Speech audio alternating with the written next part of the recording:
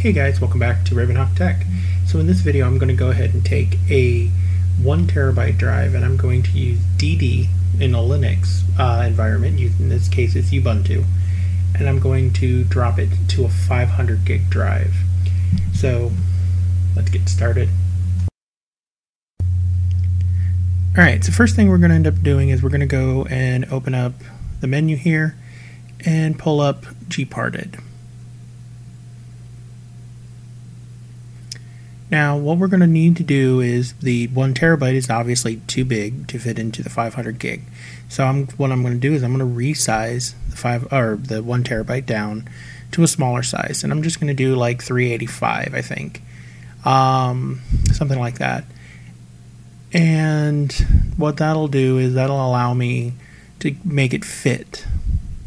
Just apply it here.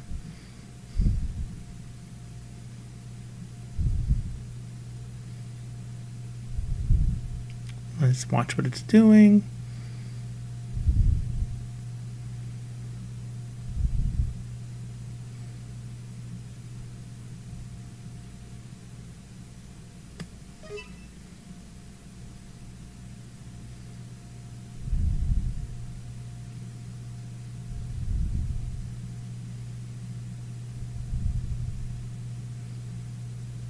Alright, this drive is empty.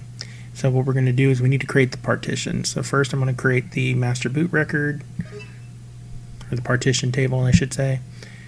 And I'm just doing an MDOS because it's less than, a terabyte. I'm going to create the system partition, which is 100 meg here. Let's put it in the right spot.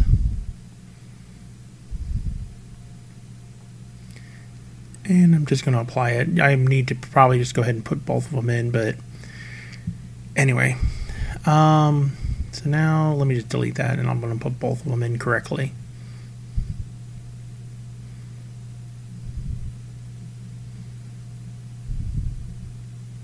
Also make sure that the right partition type. So system partition is FAT32.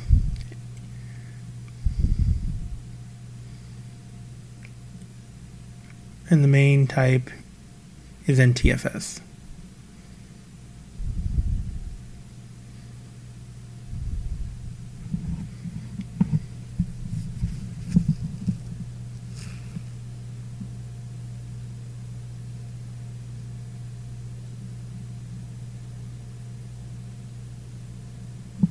Alright, and now as the command shows on here, we're going to go ahead and take the OneDrive, which is SDA A. We're going to write it to SDB. In this case, it's SDA1 to SDAB.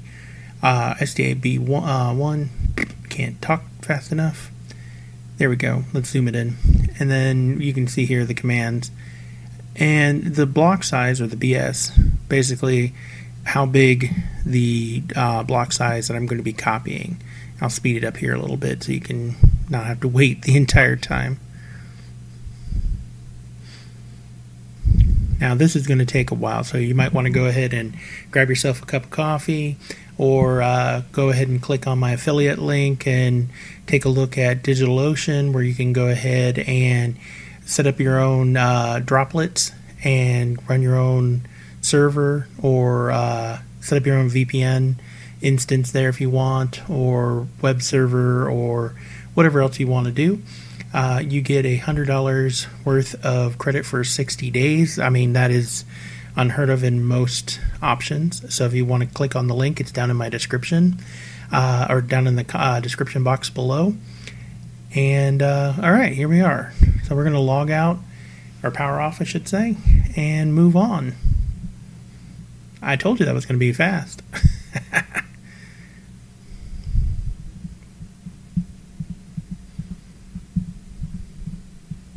Alright, I'm going to check to make sure that the boot options are right.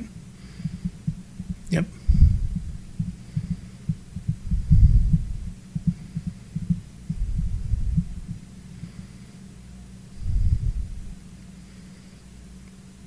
I'm going to boot from the CD because what we need to do is run a startup repair for Windows.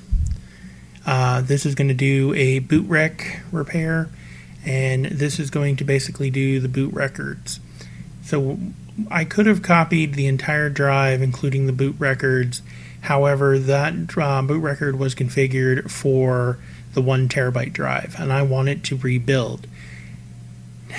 You could do it through Linux. However, I find it to be a little better having Windows do it. So if you have a Windows Windows install disk, this is the easiest way. Boot it up, hit next, repair your computer. This is for Windows 7, but it works in Windows 8 and 10 as well. You'll notice that nothing shows up. Hit next, ignore this, hit cancel. I'm about to hit next, but hit cancel. Go to command line and then type in bootrec. I checked to see the drive here first, sorry. In this case, it's in D drive, but I type in bootrec /fix mbr, and I go ahead and exit, and I do a startup repair.